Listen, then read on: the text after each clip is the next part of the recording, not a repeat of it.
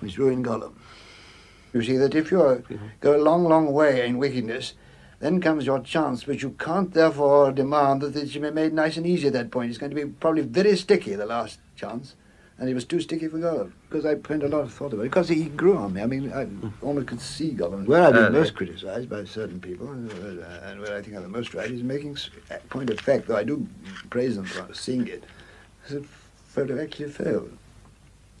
The thing that some people have said about it is extraordinary. You would have thought in this age, when we are now faced with the absolute certainty of pressures which can't be resisted, people would realise more clearly than ever did before that the motives which will go into such a situation are so important.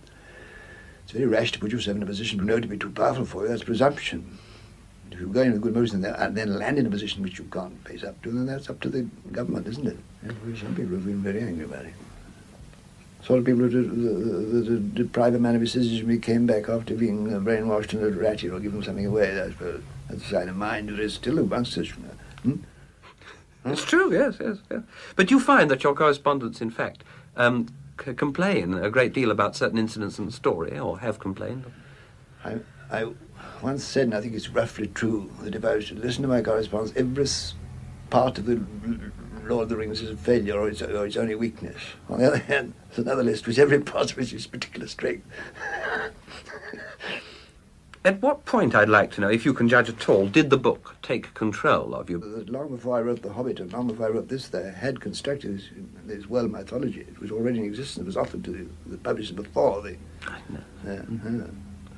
And this mythology and the Eldar and the Valar and the Western Paradise and the elves and the dwarves and so on, they don't arise for the first time in this book. They'd already been constructed. There's nothing in the appendices referred to that hasn't already been written.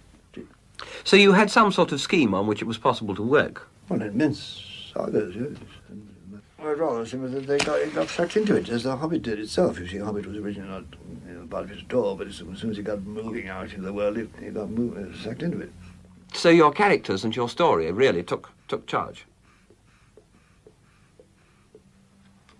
I say took charge, I don't mean that you were completely under their spell or anything of this sort. Oh, no, I don't walk about dreaming at all, no. No, it isn't an obsession anyway. Other people have had written large things, they have the same sensation that you have sometimes. It may be a purely psychological delusion, but you have a sensation that, but at this point, A, B, C, D, only A, one of them is right, and you've got to wait to see. Well, of course, there's no doubt subconscious goes on working on these things. Anyway, it's no good trying to anticipate, because all the things I've tried to write ahead of time just to direct myself all proved to be no good when you got there. A story like it has to be written backwards as well as forwards. This is, I thought, probable, yes. Well, you see, Boromir, well, he had to be put back. Boromir came important at a certain point, but of course he had to be put right back into book one.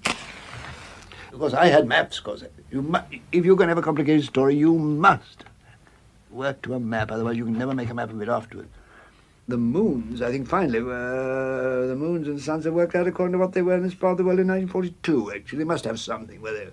I mean, I'm not a good enough mathematician or astronomer to work out where they might have been 7,000, 8,000 years ago, but as long as they correspond to some real configuration of what was good enough. Moons are much more tricky to deal with than suns, of course. But on the whole, I don't think the moon is full or lies in the wrong place. You began in 42, did you, to write it? Oh, no, I began in 30, as soon as The Hobbit was out, in the 30s, you know. And when did you... It was finally finished just before it was published, I wrote it 54? about 1949, I think. I remember I actually wept at the field of Cormallen, where, of course, the tears come easier, I think, with... At the good denouement. But then, of course, a tremendous revision.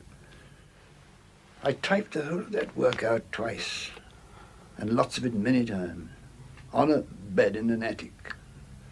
Because I couldn't afford of course, the typing. There were some mistakes still. And also, what amuses me to say, because I suppose I'm in a position which it doesn't matter what people think of me now, some frightful mistakes in grammar from a professor of English language literature, rather shocking. Yeah. I haven't noticed any. There was one where I used bestrode as the past participle of bestride.